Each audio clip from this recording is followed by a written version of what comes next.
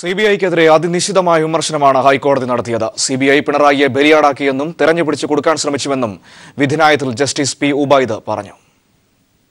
CBI-യുടെ നടപടികൾക്ക് പിന്നിലെ രാഷ്ട്രീയ ലക്ഷ്യം തുറന്നു കാണിക്കുന്നതായി ലാവ്ലിൻ കേസിലെ ഹൈക്കോടതിയുടെ സുപ്രധാന വിധി. 102 പേജുള്ള വിധിന്യായത്തിൽ ഒട്ടേറെയിടങ്ങളിൽ CBI-ക്കെതിരെ കടുത്ത പരാമർശങ്ങളുണ്ട്. പിണറായി വിജയൻ ഇടപാടിൽ ഉത്തരവാദിയായിരുന്നില്ല, എന്നിട്ടും പിണറായിയെ തിരഞ്ഞുപിടിച്ചു കൊടുക്കാൻ CBI ശ്രമിച്ചുവെന്ന് കോടതി കണ്ടെത്തി. പല കാലങ്ങളിലായി പല മന്ത്രിമാർ ലാവ്ലിനുമായി ബന്ധപ്പെട്ട കരാറുകളുടെ ഭാഗമായിട്ടുണ്ട്. എന്നിട്ടും അവരെ ആരെയും കേസിൽ ഉൾപ്പെടുത്തിയില്ലെന്ന് കോടതി പറഞ്ഞു. പിണറായി മാത്രം കോടതി ചോദിച്ചു. മുൻമന്ത്രി ജി കാർത്തികേയൻ ഉൾപ്പെടെയുള്ളവരെ കേസിൽ നിന്ന് CBI ഒഴിവാക്കിയപ്പോൾ പിണറായിയെയും മറ്റും തെരഞ്ഞുപിടിച്ച് പ്രതിയാക്കുകയായിരുന്നു. പിണറായിക്കെതിരെ CBI ഗൂഢാലോചന സിദ്ധാന്തം മെനഞ്ഞെടുത്തുവെന്നും കോടതി നിരീക്ഷിച്ചു. KSEBയും ലാവ്ലിൻ കമ്പനിയും തമ്മിലുള്ള കരാറിൽ കക്ഷിയല്ലാത്ത പിണറായിക്കെതിരെ CBI ക്രിമിനൽ ഗൂഢാലോചന ആരോപിക്കുകയായിരുന്നു.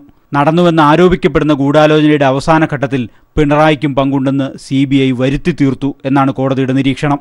പിണറായി സാമ്പത്തിക നേട്ടമുണ്ടാക്കി എന്ന ആരോപണം CBIക്ക് പോലുമില്ലെന്നും കോടതി ചൂണ്ടിക്കാട്ടി. വസ്തുതകൾ ഇങ്ങനെയായിരിക്കെയാണ് CBI പിണറായി വിജയനെ കേസിൽ കുടുക്കാൻ ശ്രമിച്ചതെന്ന് കോടതി നിരീക്ഷിച്ചു. സാലി മുഹമ്മദ്, കൊച്ചി.